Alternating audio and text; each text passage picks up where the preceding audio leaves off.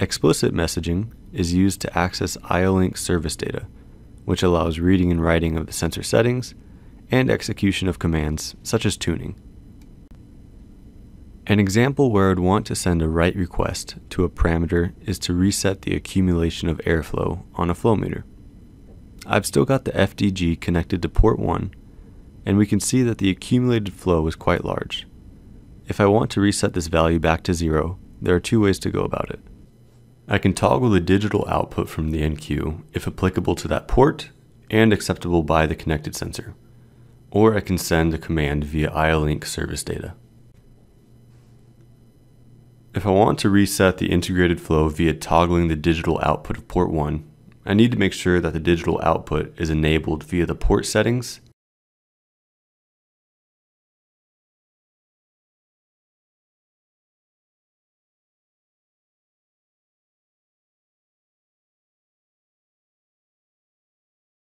and the IO-Link sensor knows what to do with that output via accessing the parameters in the device settings.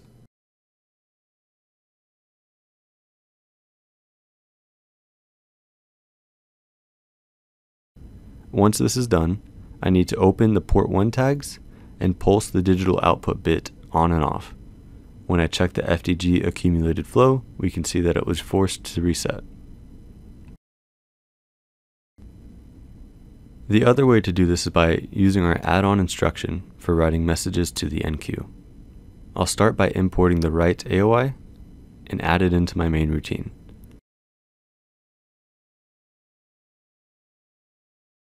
I'll need to create new tags for each field of the instructions. Personally, I've noticed there are a few tags I never touch, so I start those with the letter Z to remind myself. The important fields here are the REQ tag, which is just a boolean I need to toggle to initiate the message, and the write data tag, which is where I can specify the contents of a message or command that I'm giving to my IO-Link sensor. The port number field lets me specify to which port on the NQ to direct my message. The IO-Link index field lets us select which parameter of an IO-Link sensor to adjust via service data. The full list of parameters available can be found in the IO-Link instruction manual for that sensor. For example, I've got the FDG parameters pulled up now, and we can see that I need to use index 104 to reset the integrated flow.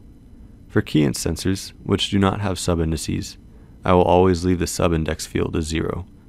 Lastly, the swap mode field will always be 1 unless you're using a parameter with a byte length larger than 2.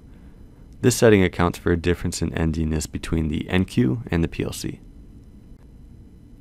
After all the AOI fields are filled out, we need to click on the bottom ellipses to set up the AOI itself. For writing a message, the service code will always be 4C and the class will always be 85.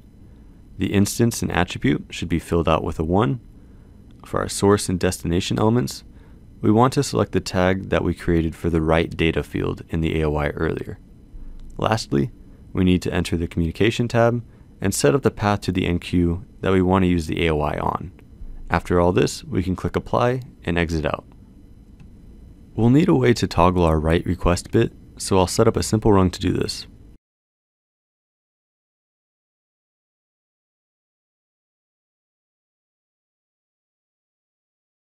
Afterwards, the last thing I need to do is navigate to my tags and edit the write data tag.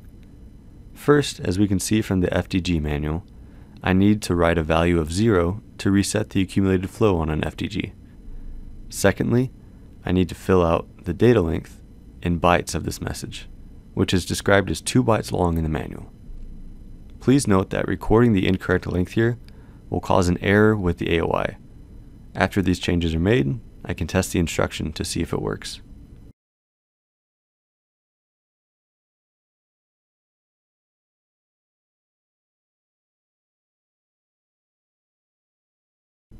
In addition to writing a parameter, we can also read from a parameter. Let's say, for example, that I want to check on the internal piping pressure I set the FDG airflow meter to. I can send a read message to the correct parameter and obtain this value. We've got an add-on instruction for reading IO-Link parameters via service data, so I import these AOI and add it to my main routine.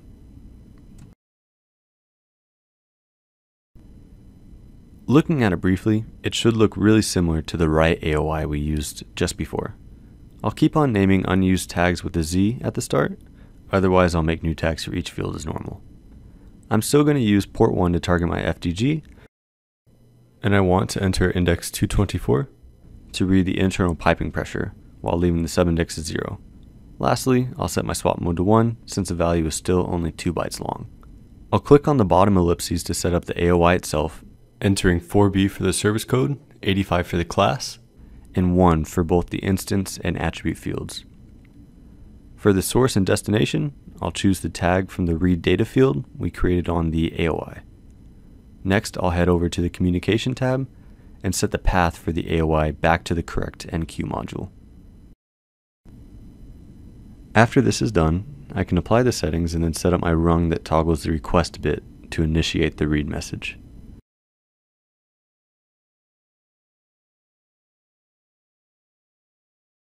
Now I can head over to my tags and adjust the read data tag.